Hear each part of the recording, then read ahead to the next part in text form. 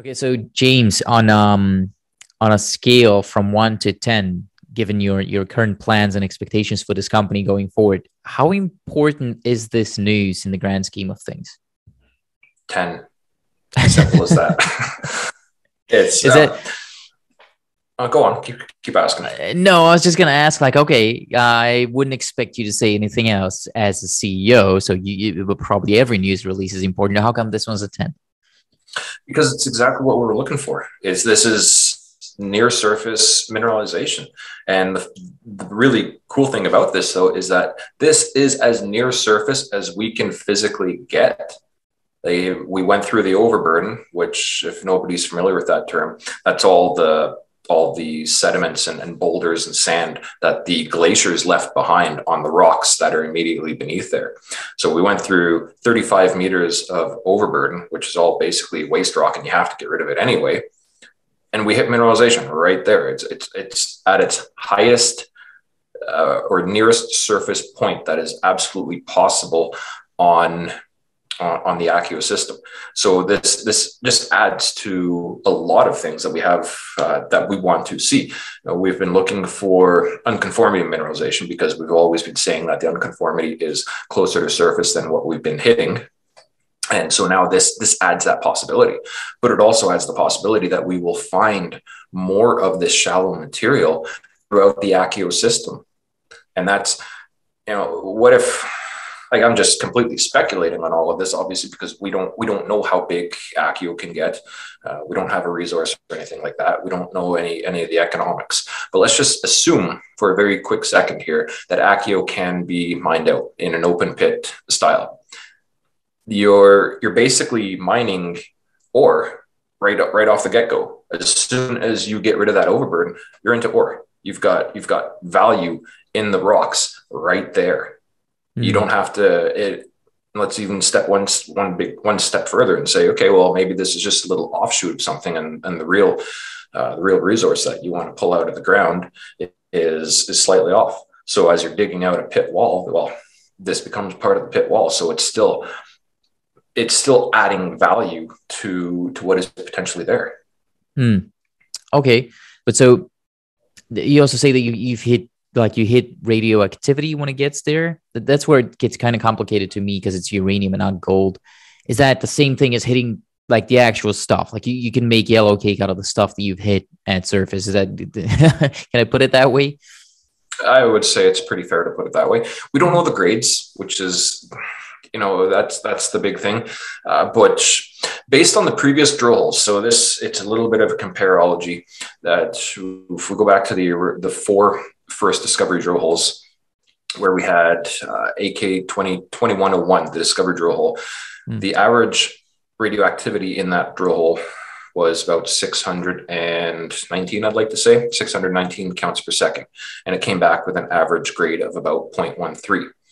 This intersection that we had here had a higher radioactivity, about 900.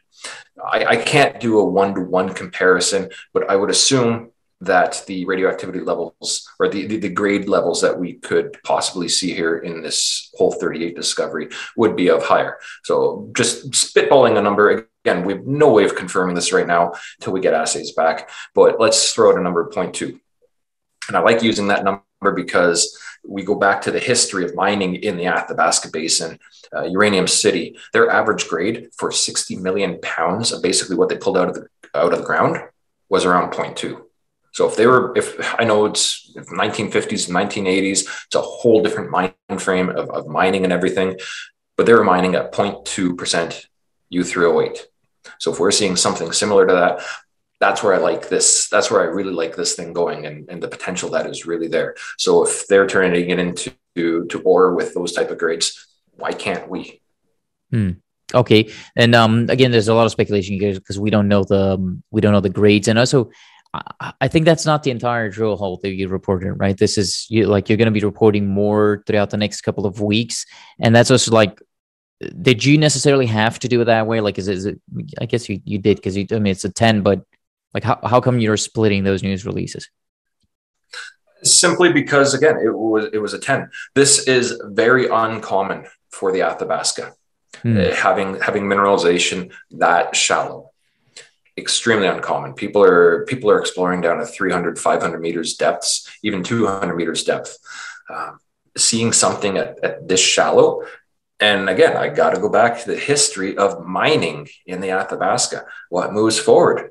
The quickest and easiest deposits that have moved forward are the open pits. The ones that they've either found mineralization at surface, like in Uranium City, or they had to drill through the overburden and make discoveries that way. Rabbit Lake, your Clough Lake system, lower grade type of deposits. So everyone's always up in arms and saying, oh, you have to have the Athabasca grades. You have to have your 1%, your 5%, your 20%. No, guys, look at the history of mining in the Athabasca. You're not mining those grades most of the times. You're mining grades that are less than 1% and quite frequently. Do you, I was going to say, do you think any of that matters? I'm going to put it that way. Does really any of it? I mean, what I mean here is that it seems to me like you can find arrow on dopamine or whatever, and still wouldn't move the stock in the way that it should with this kind of moves that we've been having in the market. So do you think it's mostly the market that matters in this whole? Yeah, and I'm looking at it as a retail investor here. You're looking at it as a geologist, obviously, but like obviously this matters for the geology. I'm not saying it doesn't, but does it really matter for the market, or are you mostly depending on the market? I think it does matter for the market. I think it gives us a very valuable NPV right off the bat when you consider open pit, any type of open pit mining versus underground mining. It's definitely valuable. I actually had a colleague recently, point that out, especially in the current situation of really high inflation. This matters. Okay. Yeah. I feel like I'm not challenging you enough, either because there's not much to challenge you on or because I don't understand it, and both of those are possible. But what I do understand, what I do see on your map over there is that the hole was pretty close to one of your peers, 92 Energy. I don't know how comfortable you are in talking about other companies, but does that mean something for them as well? What do you think? Honestly, I can't speculate beyond that. We don't know enough of what's in the area.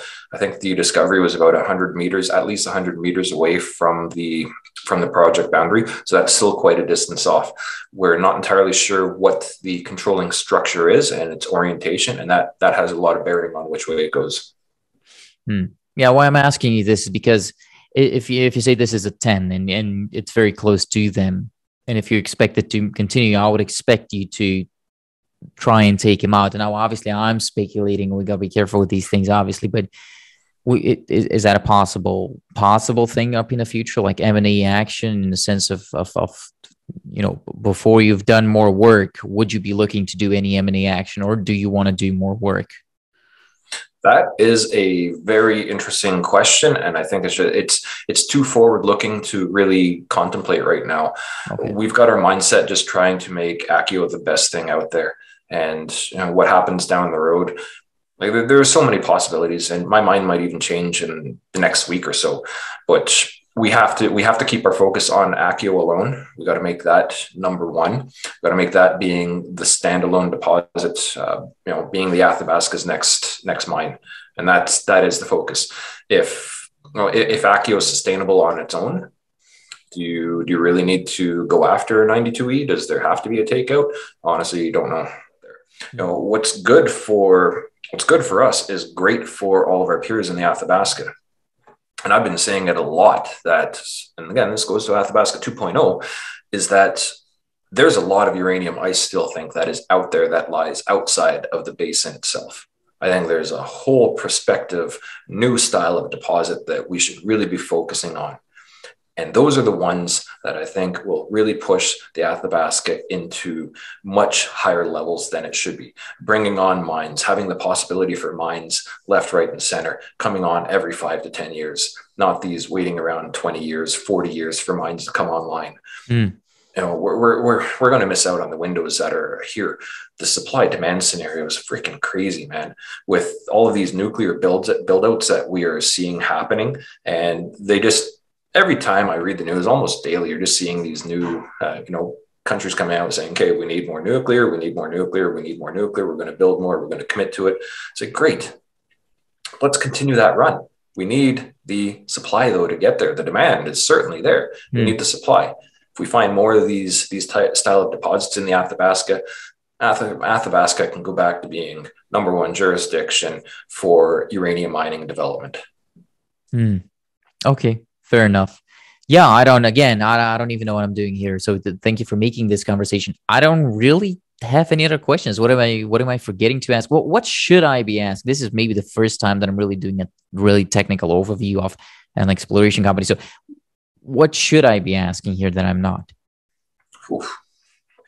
Man, I think you've asked some very intelligent questions, and hopefully I've answered intelligently as well.